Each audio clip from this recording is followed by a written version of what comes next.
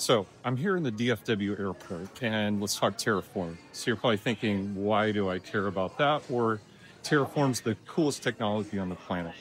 So my current take is that even for small AI projects, it's super useful if you need to iterate. Like say you need to change a VLM setting, which GPU you want to use, how many nodes.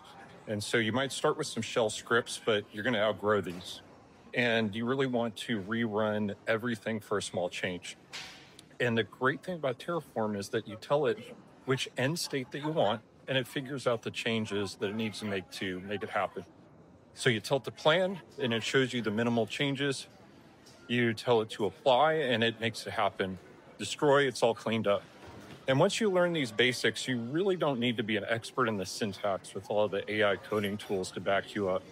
So if you never tried it, highly recommend it. Spend an hour on your next project and give it a go.